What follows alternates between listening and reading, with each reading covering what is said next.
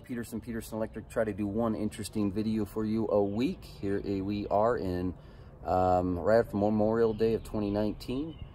Customer said she was weed whacking. I think what she meant, she was using one of those trimmers for her lilac bushes, and she cut off a little too much.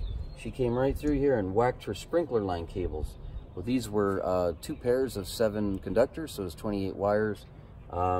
Best way to fix it, yeah, is trying to give it some protection, put some liquid tight, and you have to use these blue caps for lower where the water might get in there more often, and up here I don't think there's an issue. You could just use normal caps, and definitely use yourself some of the cover plates that have the gasket right there. Make sure you use one of these plates.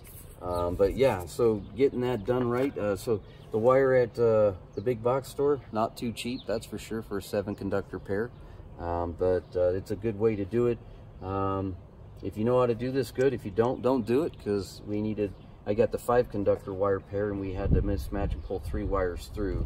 So we had quite a few wires in here. Anyways, guys, thanks for joining us. Hopefully that might help you out.